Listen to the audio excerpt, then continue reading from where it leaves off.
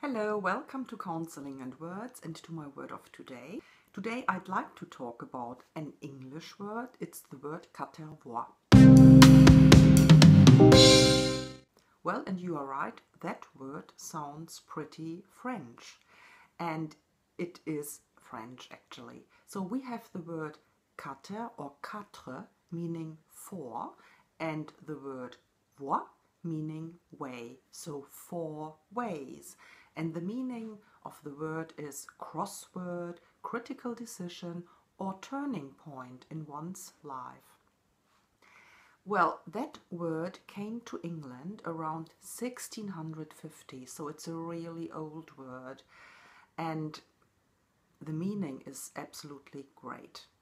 From time to time, you might ask yourself, how can I make the right decision?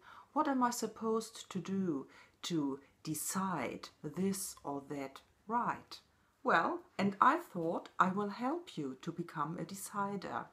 First of all, trust yourself and start making decisions. You are the decider. It's about you, and you are making decisions every day anyway. You decide what you're going to wear, black or blue. You decide what you're going to eat tonight. You decide which way you want to go every day. And that means you are able to make little decisions every day. And when you are able to make little decisions, then you are also able to make big decisions because the process is just the same.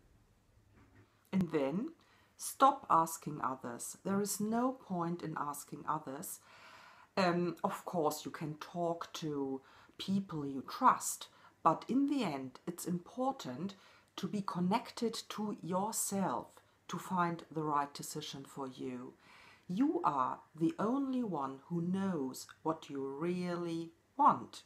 In fact, the more confidently you start making your own decisions, the more independent you become from other people's opinions. And my last tip is just decide. Everyone is a decider anyway, and becoming the decider yourself will help you gaining confidence and strength. Everyone is an individual, and by making your own decisions, you show your personality. And guess what? It's not about decisions, it's about you. It doesn't matter what you decide or which way you choose. As long as you follow your heart, it will be the right decision anyway. So that was about my English-French word Quatervois or Quatervois. And I hope you enjoyed the talk. Thank you very much for watching. In case you liked the video, give it a thumbs up, subscribe to my channel, and don't forget to decide. Bye bye.